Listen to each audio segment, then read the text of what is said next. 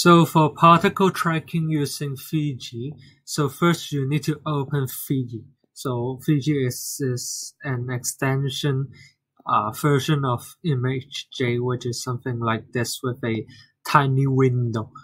So we need to drag the desired videos, the particle stacks into FIJI. So here's a gray areas, so you could you see drag and drop, so you drag the particle stacks into the FIJI. So if you is successfully uploaded to FIJI, so you can see the particles videos is shown here.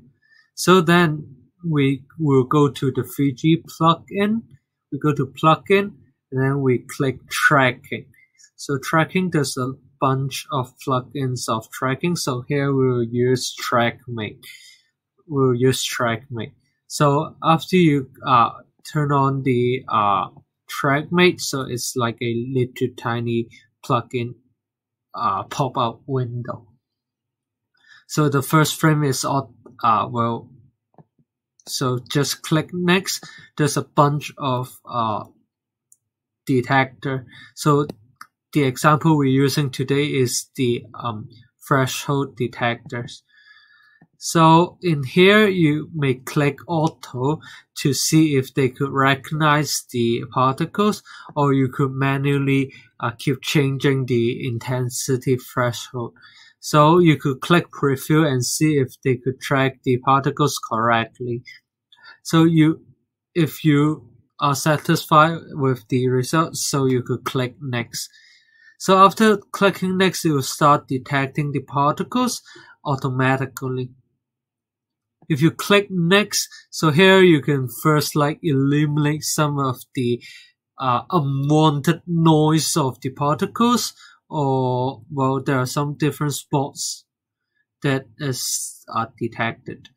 So we will keep clicking the contrast quality. You can use different factors to neglect some of the noise of particles, but as an example and also as just a first step, so we could select all the particles here. So keep clicking next. So there are different trackers. So today we'll use the simple LAP trackers. So it has a automatical pixels and also frame gap. So you could input the value that you want and click next again. So it will track, after you track the results, so you could see the particles are shown with the trajectories. So you could see some of them are noise, some of them are having the short trajectories. So you could click next. So here is the place where you could, eliminate some of the noise. For example, you could, using the track displacement, you could use the number of slots in tracks, so also the total distance traveled to eliminate and neglect some of the noises that you are spotted. So click next. So here's just a display options, and down here you can see if you click into tracks and spots. So for example, I click into tracks, so you can see an Excel data format.